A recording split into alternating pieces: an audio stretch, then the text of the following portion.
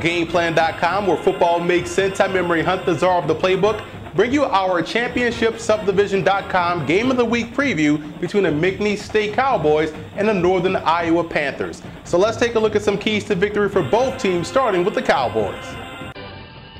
The Cowboys have played some excellent football so far this year on both sides of the ball, and offensively they are constantly moving the chains and capping off drives with touchdowns. That's very impressive. Now defensively this week, they're aggressive in the front seven and putting pressure on the quarterback as well. But this time around versus Northern Iowa, they're going to be surely tested in the run defense department, especially on the interior, so they have to be ready to play. Now for Northern Iowa in this game, you have to love the way David Johnson has run the football this year, averaging 8 yards a carry and 154 yards a game. That opens up the play action pass, and it is one of the reasons why the Panthers are sitting here undefeated right now. And defensively, the Panthers do an excellent job versus the run, only allowing 2.8 yards a carry and 98 yards a game. Now versus McNeese, the goal is to make this explosive offense one-dimensional, and my guess is that they want to make Cody Stroud beat them throwing the football.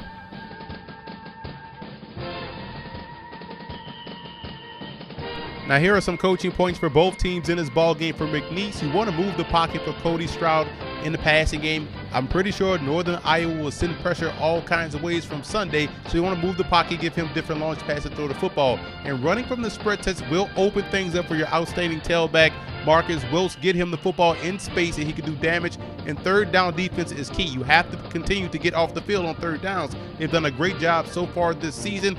Northern Iowa is a different animal. Get these guys off the field and you can have a chance.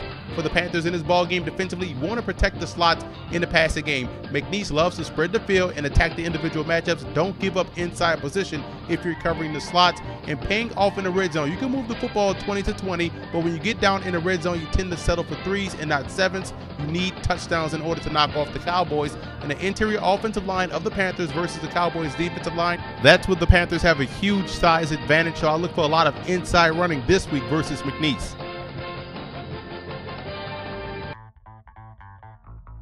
The X factor for the Cowboys will be their run defense. They will be tested on the interior. They give up a lot of weight on the inside, and Northern Iowa can do a great job of running the football, and they want to operate off play action, so you will see a heavy dose of David Johnson in this ballgame, so the run defense definitely has to be in effect.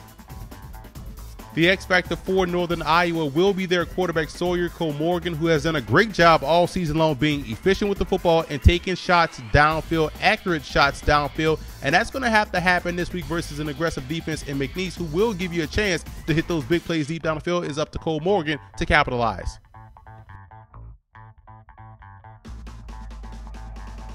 Now here are some 2014 draft prospects you want to look out for in this ball game. For McNeese, you look at their defensive end, Everett Elfison, 6'3", 230 pounds. This guy would probably be an outstanding edge rusher in the 3-4 defense at the next level. Keep an eye on him. He's their sack leader as well. Marcus Wilkes, we talked about him earlier on in the video, 5'9", 192, breakaway speed. And Cody Stroud, the quarterback, has gotten better each and every year, and as a senior, he's starting to put it all together. I like what I see out of him. The progression is definitely there, and cornerback Guy Morgan is one of the best cornerbacks in the FCS level, does a great job in man-to-man coverage. And for Northern Iowa, look no further than both sides of the line of scrimmage. Look at offensive lineman Dan Kruger, a guy can play guard or tackle, 6'5", 320 pounds. And on the defensive side, Xavier Williams, really like what he brings to the table as a 5 technique as well as a 1 tech, 6'4", 311, does a great job on the inside.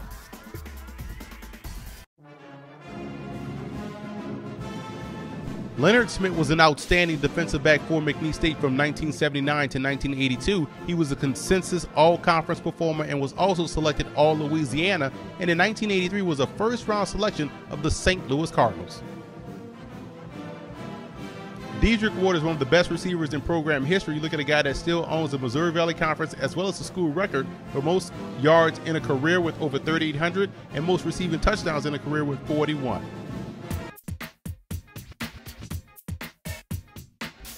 I like McNeese State in this ballgame. Here's a team that can do it on both sides of football. They can play great offense, explosive offense, and on defense, they really can shut you down. And I think this is a team that will go on the road and take care of business versus Northern Iowa.